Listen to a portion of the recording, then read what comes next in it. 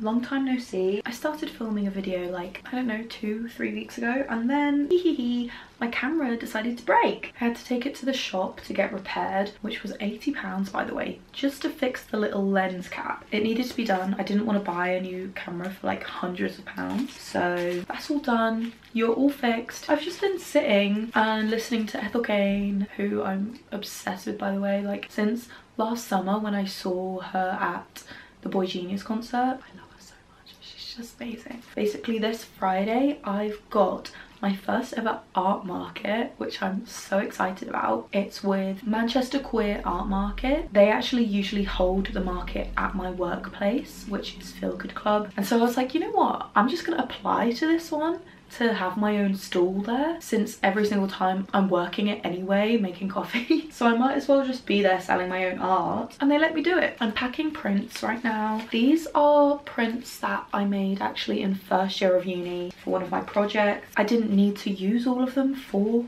my final piece, so I've just got 14 spare, and they're all unique because I made them with lino. Each one is slightly different, like has different marks, different colorways, purely because that's just the nature of lino printing. I've also got these risograph prints, and then I've also got my own story. I like made up this narrative and made a book, I guess. So I've got some editions of those. Then some of you may remember these designs because I sold them on my online shop, which is down for now. I'm gonna try and get it up in summer, but I just haven't had the time to make and send things. These prints I had on my shop, reimaginings of movie poster type things. 10 Things I Hate About You, got Ladybird, Call Me By Your Name, Notting Hill, some Young Royals. This was my last project at uni. I'm sorry, but how cool is that? These are screen prints, and I was doing like a tarot card band poster, and so I made up a band, and this is one of them. I was trying some like gold leaf foiling, and then the other ones are like full color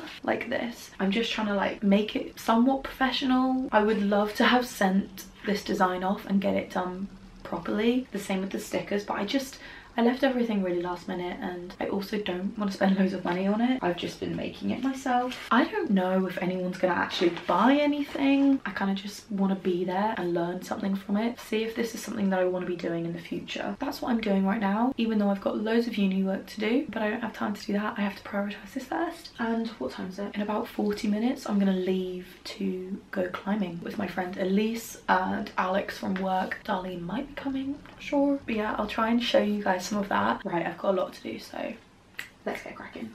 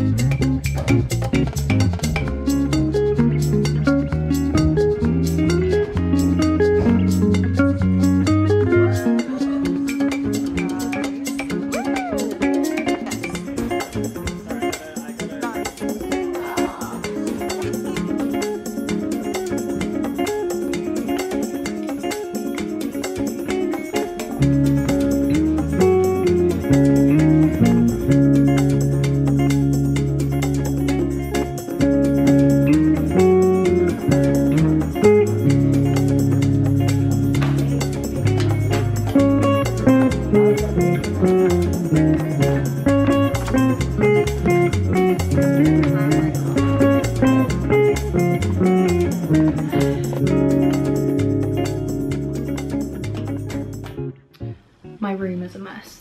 Don't look at it.